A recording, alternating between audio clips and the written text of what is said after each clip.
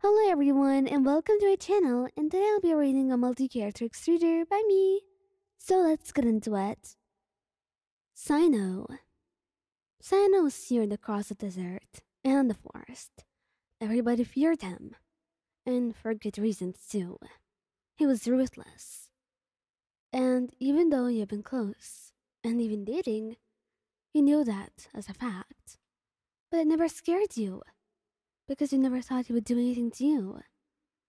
But apparently, that one argument you had when you were in a tavern about him being so ruthless and stubborn, it didn't go over so well with him. He didn't like it.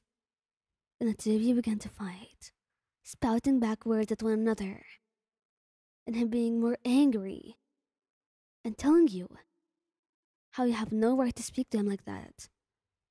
And apparently, your response was not very much liked by him, because you told him he was being stupid, adhering too much to his own principles to look around him. And that's the moment when Cyno first raised his hand at you to hurt you, and in front of everyone too. That alone, it hurt to another degree you couldn't even tell. It hurt you so much because he was doing it, and it seemed like it was done without any care. You could only flinch, staring at him in surprise. You were really shocked. Was he truly your Cyno? Was he doing this? He eventually stopped, managing to stop himself at the last moment, and telling you to just leave him and go away. That he doesn't want to be with you right now, and you leave.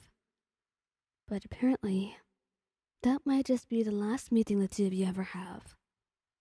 Kazuha.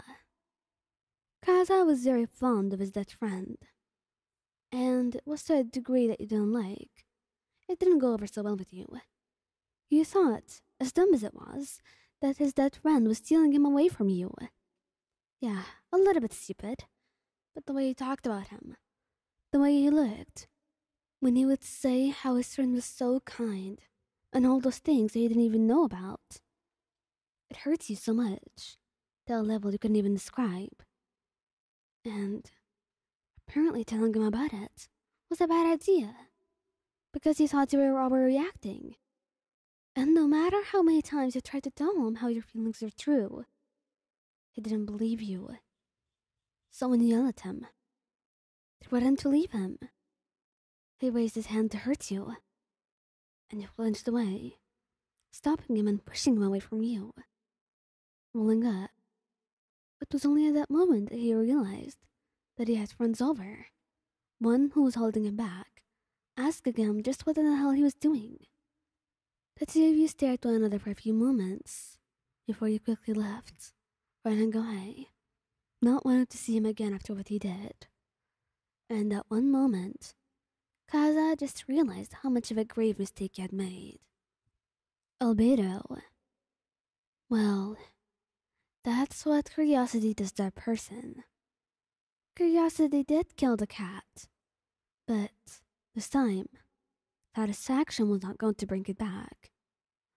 You were staring at Albedo, his eyes glowing an unfamiliar glow, and you could tell that something was very wrong with him. No matter how many times you screamed his name, telling him to just snap out of it, he wasn't listening. And he was walking closer and closer to you.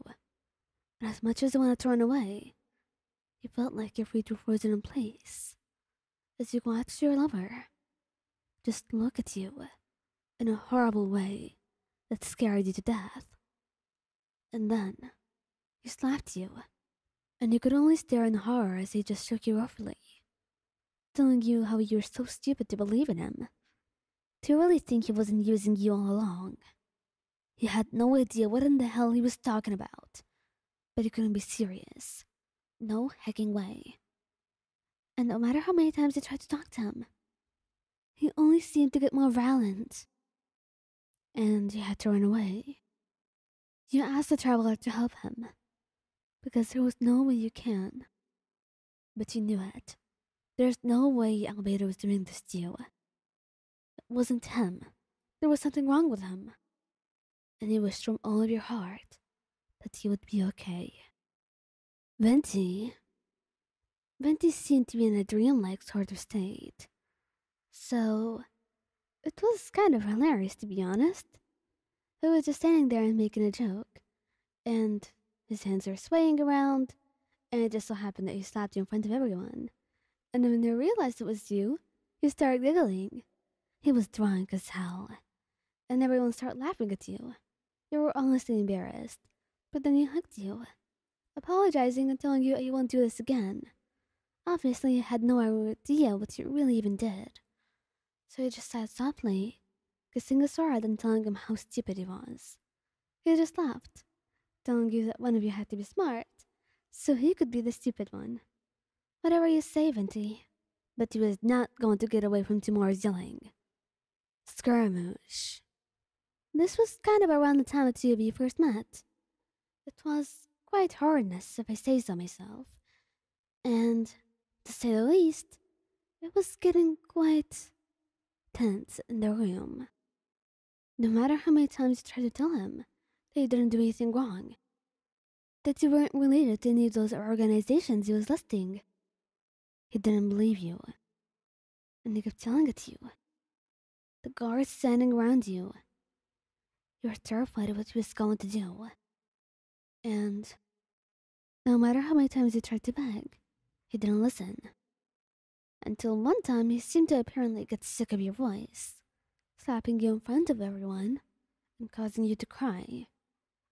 And so the first month passed like this, and it was soon realized you weren't a traitor to Snezhnaya.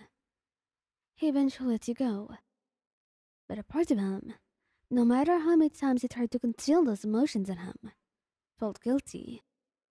So he went and apologized, giving you flowers, and telling you that he was extremely sorry for ever causing this, and that he didn't want to cause you pain.